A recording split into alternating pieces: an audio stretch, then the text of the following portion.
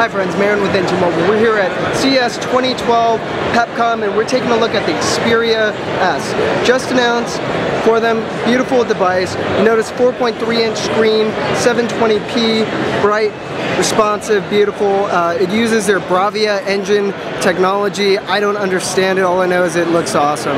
You notice they have this clear patch here, and I don't know if you can pick it up on camera, but there's a little grid-like thing in there. That's actually the antenna of the device.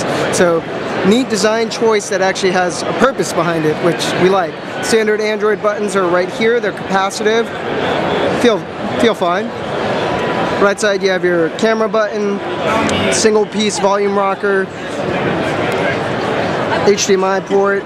And this one actually integrates really well with your television, bunch of apps that we'll show you some other time. Standard headphone jack, you have a power unlock button.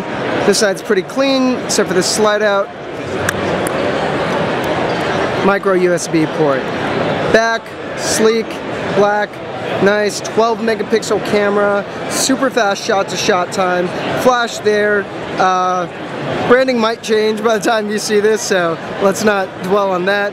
Bottom's clean, 1.5 gigahertz dual-core processor, 1080p video recording on the back, 720p in the front.